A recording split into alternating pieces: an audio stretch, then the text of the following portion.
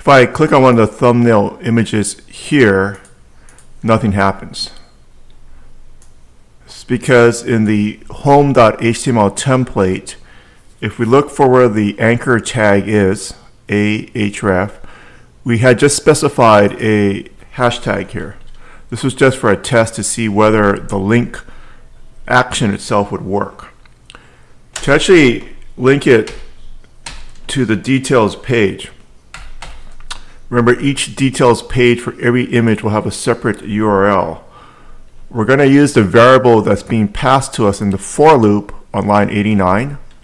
The variable name is theta_image. So this is looping through every object in the database. And there's a special attribute here, ID. So ideally, for every image, it goes through every image in the database.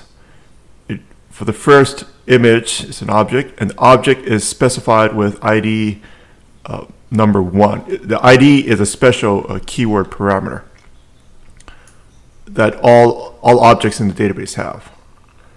And it's just in sequential order. Well, let's see whether it works.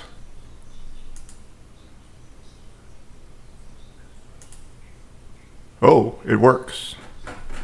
Okay, so we got the first image.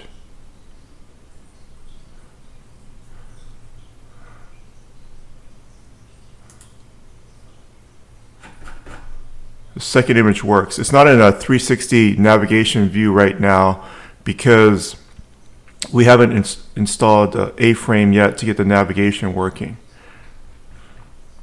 Okay, let's recap. The navigation between the thumbnails and the details page is done with the ID of the actual object. The ID is integer. So it gets here. So if I type a 1 in here manually,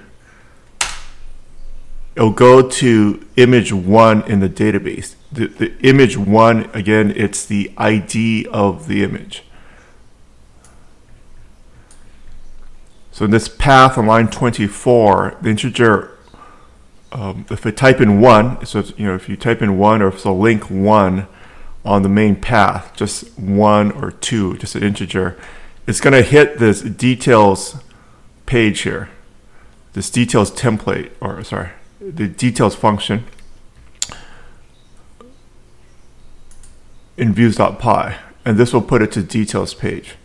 So when it hits this views.py, it accepts the image ID, and there's a special method in Django, get object or for. So if the primary key here, PK's primary key is 1, it's going to call up the first object.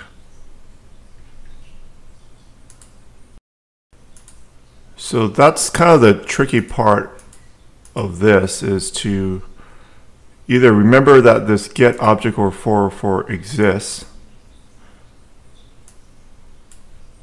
or you just reference your older code base or some example, right?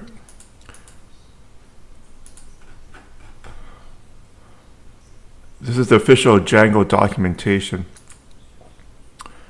And if you forget the parameters, there's a nice example here. This is official Django documentation, djangoproject.com, or you can probably just type into Google, right, if you forget what this is. So here's the example here. There's only 2 parameters to get it to work.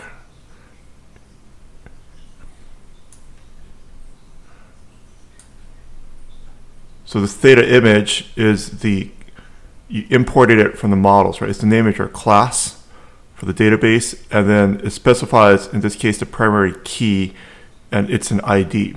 And that's how you get this specific object in. Once you have the object in here, you can then pass it on to the template. And it's that specific image.